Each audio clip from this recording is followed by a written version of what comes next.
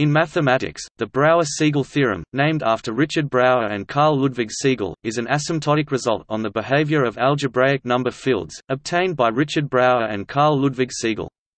It attempts to generalize the results known on the class numbers of imaginary quadratic fields, to a more general sequence of number fields k 1 k 2 display style k underscore 1 k underscore 2 l dots. In all cases other than the rational field Q and imaginary quadratic fields, the regulator Re of key must be taken into account, because key then has units of infinite order by Dirichlet's unit theorem.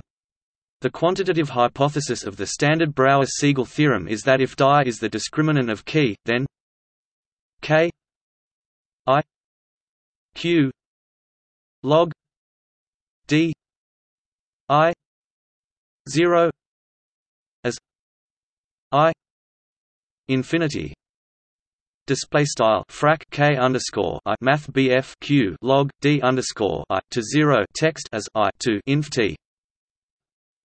Assuming that, and the algebraic hypothesis that key is a Galois extension of Q, the conclusion is that log h I r I log d I 1 as I infinity display style frac log h underscore I r underscore I log sqrt d underscore I to 1 text as I to inf t, where high is the class number of key.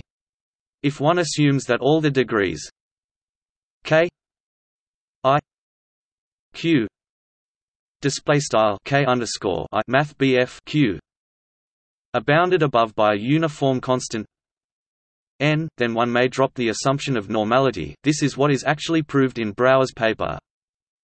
This result is ineffective, as indeed was the result on quadratic fields on which it built.